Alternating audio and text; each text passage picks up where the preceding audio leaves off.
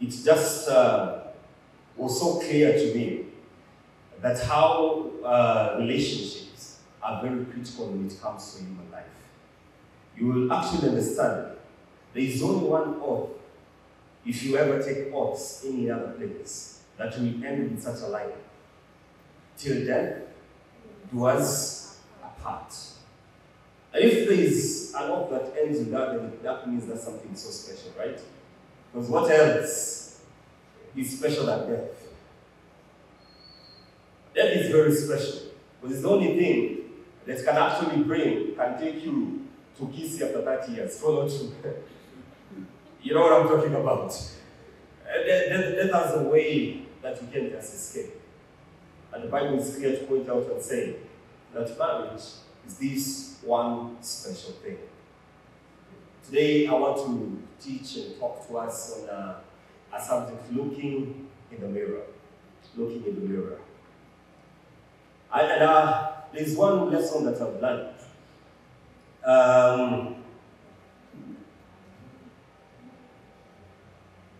That if you want to learn something in life about yourself, then have a good look of yourself in the mirror. Because when you do look at that mirror, you will actually learn not to point fingers to other people. Because the mirror doesn't show you about other people, but shows you. And if you're careful, and you take that phone and maybe you want to take a selfie, you'll actually focus on yourself. You won't focus on the poor person, right? Looking in the mirror. You know, when you look in the mirror, it will always remind you that you are a work in progress. That you actually ain't perfect as you think you are. So not true. Have you ever looked at yourself in the mirror and you are like, there's nothing to improve? Hey, come on guys, just speak to me. Even if you look at the mirror right now, won't you find something to change? Or to just rectify? So when you get into this mirror thing, you get what I'm actually talking about. You see, marriage can have these three things, can be one of these three things. And it all depends on how you choose it. One, marriage can be magnificent. See, marriage can be a sweet experience. You see, marriage, have you ever seen those couple who walk and you're like, I really love those loved ones. Let me guess what you say. Who do you see?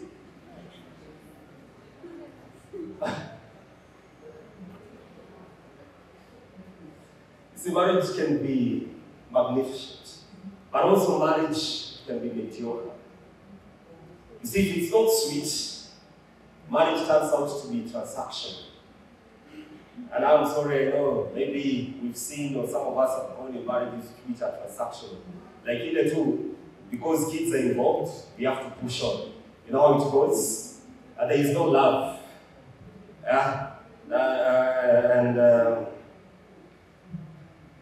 Marriages of convenience, because you can't quit, because you're afraid of what will people say, right? Because you don't want to tarnish the image of your family and you just have to be there. But let me ask all of us who are seated here. Can any one of us who will sat here predict in 30 years' time or 20 or 10 years' time, when you get married by the grace of God, how your marriage will be? Can you? Or would you actually figure out that you're going to be sleeping in different beds? And that you wouldn't pick that one when you see her call coming or his call coming? Can you predict that? If your life, your marriage does not become magnificent or mediocre, it will turn out to be miserable. And I'm sure we've seen quite a miserable number of people. And if unfortunate enough, we've maybe grown up in miserable families or marriages. A miserable marriage is one where there's no satisfaction. You see, a marriage where no one is happy. Where someone just sits around and what goes through his mind, how am I going to kill this person? Have you ever noticed when a couple is dead, who is the number one suspect? The spouse, right? Why?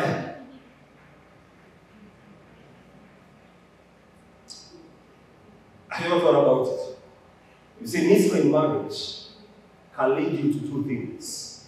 One, it can lead you to look for easy medication, such as gambling, drinking, what else? Affairs, having affairs out there. If you're miserable in marriage, if you don't get a quick fix, it will end up in divorce. I've had a chance as a pastor to minister to people going through divorce, and it ain't a good thing, by the way. You see, imagine standing in front of that judge or that attorney, and he has to come into your personal life and dictate what is going to happen. You think it's sweet? Did you watch the proceedings of this senator, the current minister for agriculture or something? Venture. Oh, I'm sorry, guys. I forgot we're into series and these other things. But all that thing, and all the secrets, I think the woman whom they were having, whatever, is now an MP somewhere. And it was so bad, because everything was in the bedroom. Was that what? Was brought to the full glare of everyone else. It ain't a good thing. And that's why, friends, as you all gather here, if you agree or you don't agree, the number one fact remains is this. We all, by grace and by faith, we pray that we may be in families on the way. Right? That's and actually, that's the reason that's why we were brought here. Most doing some, just say, if you remember, that God expects every person to get married. Now that is the real. I know the ideal is you can choose not to. You see, no couple has ever married. No couple who has ever married ever stood in that pulpit during that wedding day and thought that his marriage would end. Anyone? Okay. When you attend weddings, what comes to your mind? Be honest. You start planning your wedding, don't you? Oh, come on. You're in church. You can lie in church. How about all that? What goes through your mind is, I should have a better one, right? That's what goes through your mind. But has it ever dawned on you that it may not work? You see, everybody always dreams what the cartoons and movies always say, and they lived happily. But you know that it only happens in some fairy tales, in some love stories or comedy. But you know the saddest thing is this: majority of people are never ready for marriage. If you may permit me, how do you know that you're ready for marriage? That's what I talk about. And the man of God will come and talk about something else. And as I said, just remove every stereotype, open your mind, listen. When you hear it doesn't make sense after we're done, just discard it. Are we together? But I actually woke up at 3 or 4, something, preparing for this. And I had actually prepared something different. But God placed this burden in my heart. And I'm praying that this may help someone. Turn with me to the book of Genesis. You see, the best place where you can learn about marriage, it is where it all began. I know where it began. Where? In the Garden of Eden. Now, if you don't mind to go with me to the book of Genesis, chapter number 2. Genesis chapter number 2, verse number 8. From verse number 8 through 23. Please, I'll read and listen to the reading. This is what the Bible says. Genesis 2, verse number 8. The Bible says this. And the Lord God planted the garden eastward in Eden. And there he put the man whom he had formed. And out of the ground made the Lord God to grow every tree that is pleasant to the sight, that is good for food. The tree of life also in the midst of the garden, and the tree of knowledge of good and evil. And a river went out of the garden of Eden to water the garden, and from thence it was parted and became into 4 heads. The name of the first is Pizon, that is, which compasses the whole land of Aviala, where there is gold. And the gold of that land is good. There is barium and the onyx stone. And the name of the second river is Gihon. And the same is it that compasses the whole land of Ethiopia. And the name of the third river is Hiddekel, that is, which goeth toward the east of Assyria. And the fourth river is Euphrates. And the Lord God took the man and put him into the garden of Eden to dress it and to keep it. And the Lord God commanded the man, saying, of every tree of the garden thou mayest freely eat, but of the tree of the knowledge of good and evil thou shalt not eat of it, for in the day that thou eatest thereof thou shalt surely die. And the Lord God said, it is not good that the man should be alone. I will make him an help meet for him. And out of the ground the Lord God formed every beast of the field, and every fowl of the air, and brought them unto Adam to see what he would call them. And whatsoever Adam called every living creature, that was the name thereof. And Adam gave names to all cattle, and to the fowl of the air, and to every beast of the field. But for Adam there was not found an helpmeet for him. And the Lord God caused a deep sleep to fall upon Adam, and he slept, and he took one of his ribs, and closed up the flesh instead thereof. And the rib which the Lord God had taken from the man made be a woman, and brought her unto the man. And Adam said, this is now bone of my bones, and I finished that poetry for me. Flesh of mine, she shall be called woman, because she was taken out of the man. Believe and pray. Dear Lord, I ask that you may make the subject you're going to study today, looking into a mirror, clear to your children. May you help that young person to get out of this place with a determination. The Lord, you are not only going to lead him into the right person, but that he can be the right person that the rest of the other person is looking for. In Jesus' name we pray. Amen.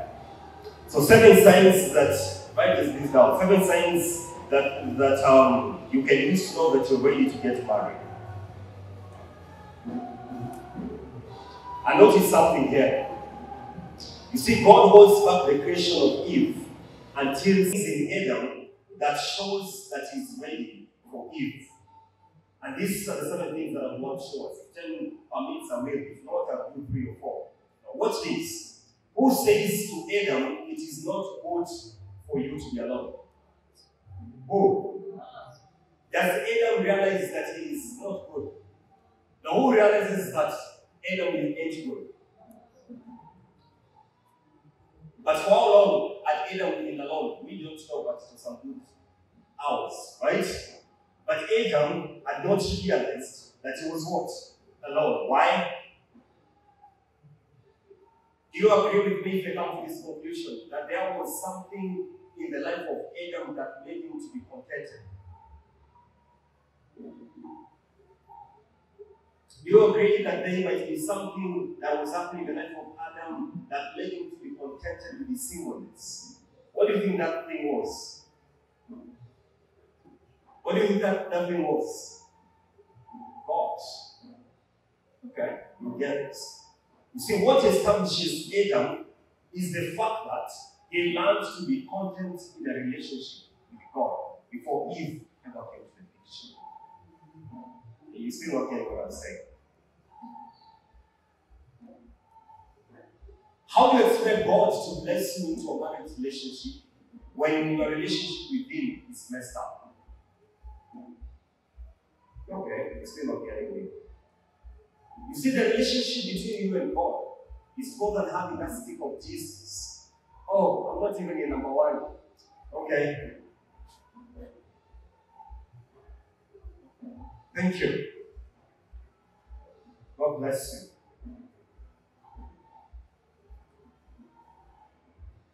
Now let's get this. Now, if you want me to go faster, please walk with me. Are we together? I just try to let's have a communication. Yeah, it's an African thing. Now, a relationship with God, as I've said, it goes beyond putting us in favor of the second coming of Jesus Christ. A relationship with Jesus goes beyond putting those songs as our skiza tunes. A relationship with God, it It must run so deep that you can easily recognize God even amidst the noises that are going on in this world. Your friend is what I'm talking about here. This relationship must be a daily relationship. You know what the Bible says in Matthew 6:33? Seek ye first the kingdom of God, then all this shall be. What did Adam have at first? God. What was added unto him? Hey, come on, church. Wife was an addition because he had God. Does that ring a bell? See, someone does not complete your relationship with God. And you have to come to terms with that. Some of us believe until we get married, we get into this relationship, that's when our relationship with God will do what? Will grow, will be intimate. No pastor can unite a people. You're not getting what I'm saying. No pastor can be able to pray for you a prayer so powerful to make your marriage last for eternity. And if you're honest with yourself and me, some of us have prayed for a relationship for way too long and it has not worked out, right? Why? Because the person is he who is trying to join you with God. It is the relationship which is trying to make you pray, not because you're in a relationship with God. I pray that God may expand your mind to understand what I'm saying, guys. You see, it is only God who comes to fill the blanks in life, not a love partner. You know, your Adventist Christians, they know you love prophecy. And unless they go online, you don't understand the message. So let me try this. In Revelation 3 verse 1, John is writing to the 7 churches. And the first church is the church of Ephesus. And God is angry with the church of Ephesus. Why? Because it lost its first love. The reason why God is angry with Ephesus, it is because it had lost the only true love. Can I say something? You can't learn to love if you have lost your first love. Some of us are in love but are lost. Why? It's like, I'm on church. Just show me that you're at least getting what I'm saying. You see, God, it's only God who can give you an understanding on how to love her and how to love him. It is only God who can teach you how to do it. Trust me, soap operas cannot do it. Some of us have watched since we were 13, but have they all very good? Anyway. You see, God has a lot to offer in our social lives. The first thing that Adam works on is what? His relationship with God. Now this is it. If you are here and you ever plan to get married, please get this right. You must have a working relationship with God. Point number 2. Watch this how the scene is playing out. God has shaped Adam and he gives him an assignment to take care of the what? The Garden of Eden. He says, till the garden and take care of it. Now notice the lesson here. Now God will not bring Eve till you have learned what to do with the reasons as to why God created you. God will never bring the person in your life until you understand your divine assignment in life. Still not getting what I'm saying. It's until Adam understood the will of God. It is until Adam understood he had a mastery of his assignment. It is until Adam worked out his career. It is until he had a skill at hand. It was until Moses had that thing in his hand that God told him, now you can go and lead the children of Israel where? To the promised land. So it was until Adam works out something and is able to put himself together. It was until he had a clear agenda of why God created him. That's when Eve comes into the picture. So what happens when Eve comes? Eve comes to help him fulfill his assignment in life. Some of us think that our partner will come and will give us the happy life we ever dreamt of. Not really. What our partner comes to do is to make sure he or she polishes you to be what God created. Sacrifice your divine assignment. Someone who wants to get you out of that mastery that God has placed in your hand. Please know that the devil is hot on your heels. Because when God brings someone, what does he come to do? To help you fulfill your assignment in life. But now when it comes to make you be a better person in your career, not to be thrown out of it. Am I saying something, my sisters? This is how do you know you're growing? How do you know you're getting mature? When you will be willing to allow the other person to get hurt than to withdraw from God's mind. You know that you're actually getting mature. If you can say, this is what God has placed for me, if you're making me choose between the two, I have no reason to, I'm not having any difficulty in choosing because I know what I need most in life. But the challenge is, the challenge of us not about to be most. The first love is so important. Point number 3. I want to watch out in chapter 2 in verse number 18. What does the Bible say there? The Bible says this. What is this? 20 minutes are almost done. Notice what it says. And the Lord said, it is not good that the man should be alone. Let us make him someone. So God says, let us get someone for Adam. In verse number 19, notice. I don't know if you have ever seen this in the Bible. God did not say, let us make a partner for Adam, and immediately he makes Eve. I don't know if you ever noticed that. Verse number 18 says this. Immediately, let me use some grammar here. No sooner had God spoken these words, then that he did what? He created what? Animals. Now, friends, if you are an Adventist like me, God seems to have gotten it wrong, right? Don't you think so? God says that you need someone, and what does he pray? Oh, come on, church. You've been praying to get a husband, and you get what of God to pray for your cats.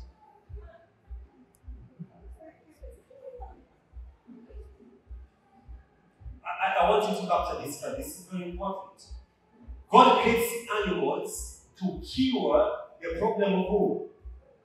Adams. That's what the Bible says. Why don't you think God creates Eve immediately? But instead he creates animals. And to make the matter worse, he brings the animal that they should pass before who? Come on, church, to pass before Adam.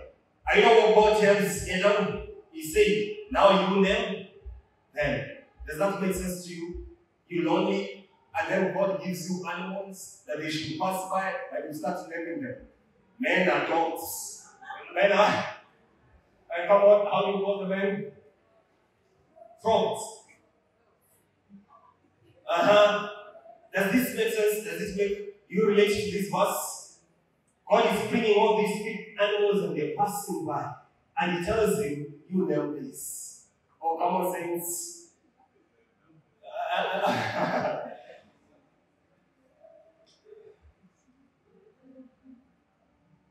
Now notice this, friends. I'm rushing this out. Sorry. Notice, it is when God brings Eve the first time that Adam names Eve what? Woman. But when lions pass, he calls them lions, cheetah, gazelle, goat, chicken, fish. No fish.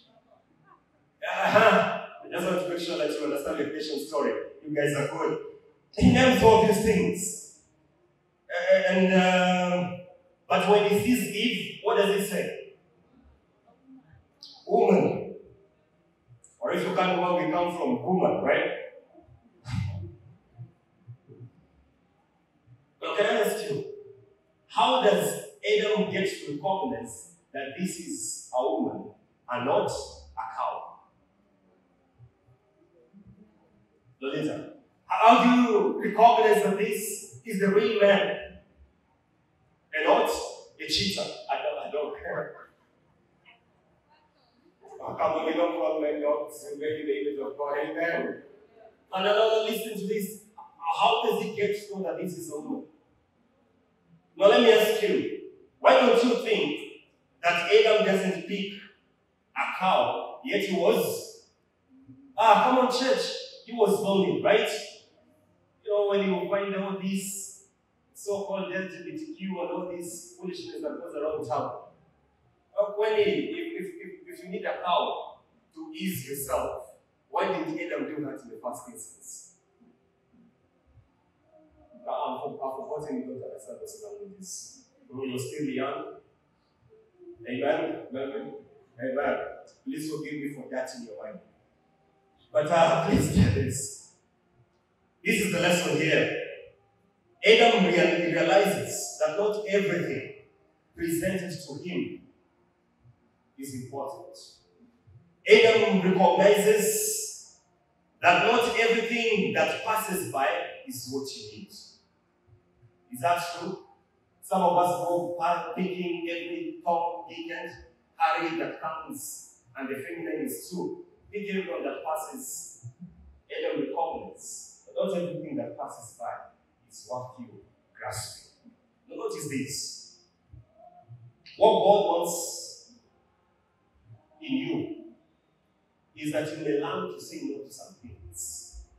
What God was trying to build in Adam is you must have enough self-control and discipline to say no to some things and say yes to the right things. Oh, come on, church. Before you learn saying yes, I do, you must have learned the laws. And actually, the law, you know that no is very important when you get married. That you have to say no to every other the beautiful ones who are getting on. You'll actually come to know that in marriage, no is very important. That God was creating in Adam to realize that I not only need to be disciplined, because if you're not disciplined, you cannot be faithful. Does that make sense? You cannot be disciplined like this is the gun I'm dating or the man, then you will be unfaithful. I know if you're unfaithful, what happens? You lose trust. Does that make sense? So when you lose trust, you have anything that is working. Everything is dead. All God was telling Adam is this: you can't just jump to anything that passes by. And I think someone needs to hear that. Let me repeat it again. You don't need to jump to every man who attends Sabbath. Come on. Not every girl whom you go to. You know, this is what Adam realized. I can't settle for animals. I have to wait for who? Come on. I have to wait for Eve. And I pray that we have young people who have good senses to realize that. Now, let me say this. You know, animals can blind you, so not sure. They can blind you and lessen your vision and dreams. Animals can weaken the only love that you had to give. So if you give all the love to animals, what will be left for Adam or Eve? Oh, come on. Some of us who have shared with love with so many animals out there. Are you getting what I'm saying? Well, let me ask this, it needs to make sense. What's the difference between a woman and an animal? Because Adam recognizes the difference, right? So what's the difference between an animal and a woman? That last doesn't feel corny. No, what I'm saying is this. The difference between an animal and woman is this: how they were formed. How were animals formed? Come on. God gives the dirt, right? Animals were made from dirt. But what about Eve? She came from the ribs. That makes a difference. You see, Adam recognized that I cannot settle for that. Come on, church. I cannot settle for that. Adam recognized that I can only take something that is like something that is worth my status. You see, animals are beneath human beings follow too. Or come on, you don't need a PhD in zoology to understand that. Do you? That's a question, do you? Animals are beneath human beings. In this, I want you to create in you enough discipline. I want you to learn to say no. I want you to realize enough strength in you to say no to other people when you get married. So God will pass on all those other people so that He can say, but until you're strong enough to say no, then God can entrust you with marriage. Because marriage is not an easy, it's not a walk in the park anyway. And you notice this in your second day marriage. When she forgets to wash her face. That's when you realize actually what I'm saying is true. So you need enough strength in you. Number 3. In dealing with the animals, Adam realizes that there is a huge problem. Who realizes the problem? When you're dealing with animals, what is the most difficult problem you can encounter when you're dealing with a cat or a dog? Communication. Adam realized, though the animals are here, they cannot do what? They cannot talk. Adam realized that they cannot share anything. And the number one problem that ruins marriages is lack of. Okay, what is the number one thing that kills relationships? Communication, right? Adam realizes that he cannot communicate with. I didn't say when that person cannot communicate is an animal, but I hope you understand what I'm saying. Now, friends, there are many issues in marriage. So many issues. Trust me, hata kuangusha kijiko. It's a very serious issue in marriage. And you realize this in 3 years' time when you get into this. But you know, communication is the only thing that can work out those issues. Let me break this down. Communication is the only tool that can put out fire in any relationship. Do you agree with me? When you communicate, you can easily settle the matters. What if you don't? You know, what shows that you're mature? Ability to communicate. And let me give you tip number 1 of communication. Learn to control your anger. Did you get what I say? You know, you will realize who a person is when he gets angry. Number 2, in communication you need to understand this, that your actions always communicate louder than your words. Some of our actions are too animalistic, so loud that love can be heard.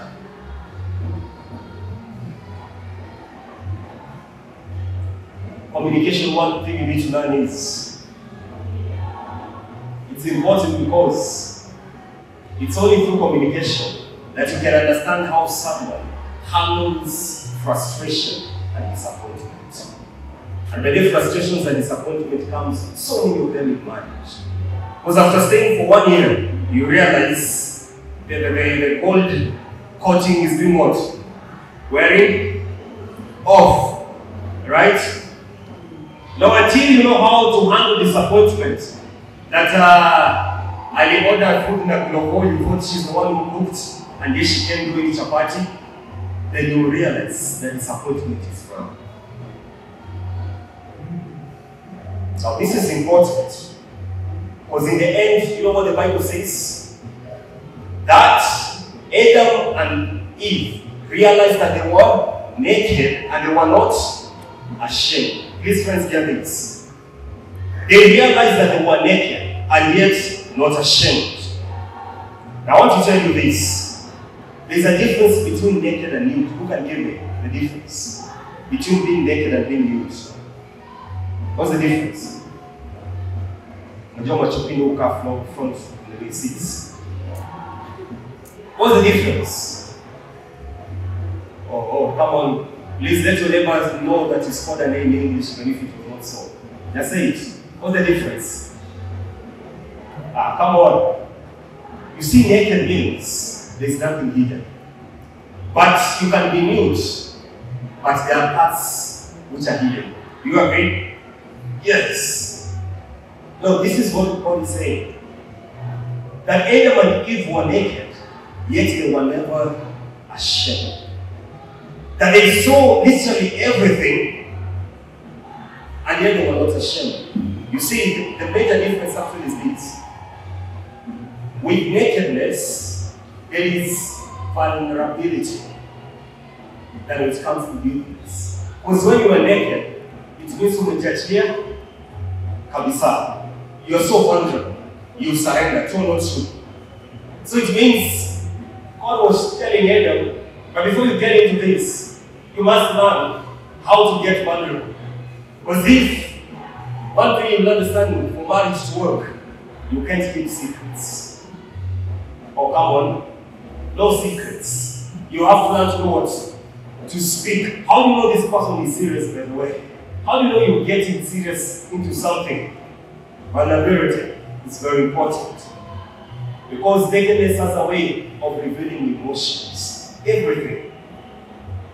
And you know, when you become vulnerable, it exposes you to the risks of being hurt. Don't know too. Come on, church. Yes, it does expose you to being hurt. That when before you decide to get married, you must be ready to be hurt. No, that's not so sweet, but that's the truth of the matter. You know, I just say there's no secrets in marriage. That doesn't mean there's no privacy. If you want privacy, when my wife can go to the bedroom and do her stuff, but immediately she comes out, she needs to reveal everything. Next year, 2 years then you'll understand. Amen. You know why? Because you are naked and not ashamed. This is my last point, so that I wind it up. Take it as your point number 6, because it's not time. Point number 7. In order for God to create Eve, Adam had to go to sleep. 202. How deep was the sleep? The Bible says Adam was in a deep sleep. This is the lesson. Now, before you get into this, how do you know you're ready for this? I told you, remember what is our message, our subject? Looking into a river. How do you know you're ready for this? God is telling Adam, you know why he wants you to a deep sleep? It's because I want to teach you the lesson of sacrifice. You don't seem to get what I'm saying. That Adam, you must be willing to give up something so intimate to you. Okay, still not clear. God tells Adam, what I'm going to do is a very complicated surgery. Closer next to your heart. And I want you to really know if you're really willing to sacrifice. Because this surgery might maybe require a subsequent surgery, or it can actually cause you to go into an eternal sleep. Are you willing to take this path? Adam, are you willing that you will go to a sleep? And for information, let me give you this. It's a little bit of some Bible language. The word that God uses for Adam in Genesis, this will maybe please see if you love the linguistics. In John 11, God says about Lazarus that Lazarus is doing what? He's sleeping. But what was his sleep? Death. Now God tells Adam that in order for me to work on you to see if you're ready for this, I must see if you're willing to do what? To die. Come on, church. Are you getting where the vow comes from? Till death, towards the heart. What God is saying is, are you willing to sacrifice before you get into this thing? yourself somewhere into the mirror and ask yourself, am I really willing to sacrifice? What was point number one? Okay. It's okay. You're loading. It's fine. There are many computers. It depends what you want. That's not a light note. But brothers and sisters, as I stop this mic and leave the pulpit, I want yourself to have an introspective of your life, social life, and all these things. Have a good look at yourself in the mirror. And ask yourself, are you really ready? Notice, I was always speaking to us what to look for, but what to look for in yourself. Until you get that answer, until you are clear to the fact that you're ready for it, then no man can be ready for you. God bless us even as we think upon those lines. We want to